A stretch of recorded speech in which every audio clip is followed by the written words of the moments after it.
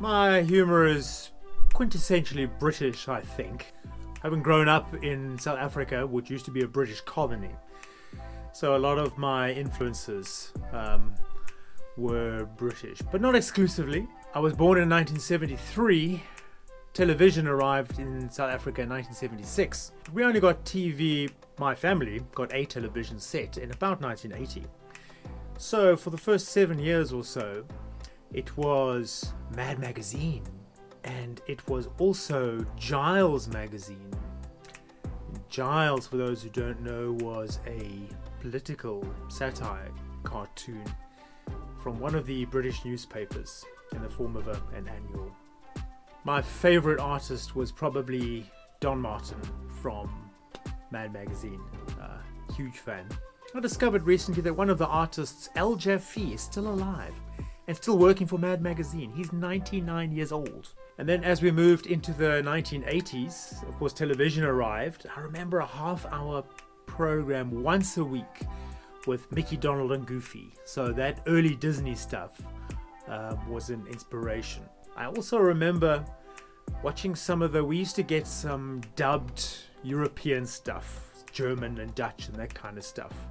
So some unusual stuff. One show called Grapjas Didi, which was very slapstick about this German guy who skiing on roofs and tables and that kind of stuff. Another one I really enjoyed was a series called The Orchestra, which was just completely crazy.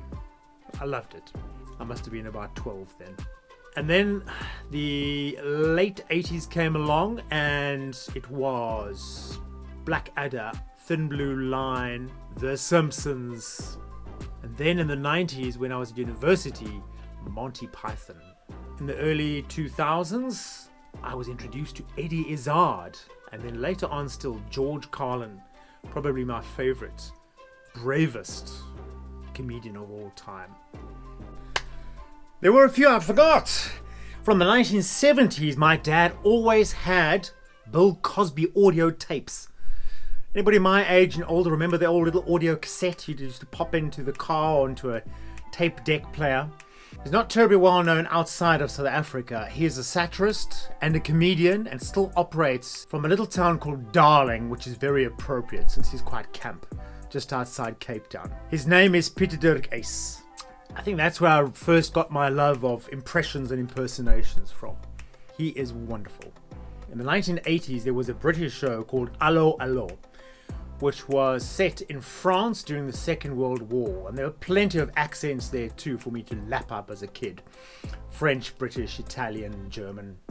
My most recent comedic influence, however, is a BBC show from the 1950s called The Goon Show. And that had Spike Milligan, Peter Sellers and Harry Seacombe in it. A radio show of truly crazy proportions. I typically carry around with me about 50 episodes on my cell phone. Right, so I think that sums up the nut that I am. Thank you so much for watching. There is a new video that comes out every Tuesday and every Friday, and maybe even a little bonus one as well every now and again. If you enjoyed what you've just seen, please subscribe to my channel. It is lifeblood. I want to grow this channel so I never have to work in an office again. Can you imagine me in an office? I know, right? Also, give me a thumbs up or a thumbs down and comment below as well. I'd love to hear from you. I'm starting to feel like Donald Trump now with these hands.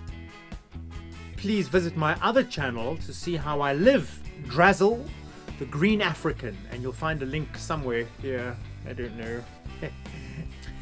Love you lots, and we'll see you next time.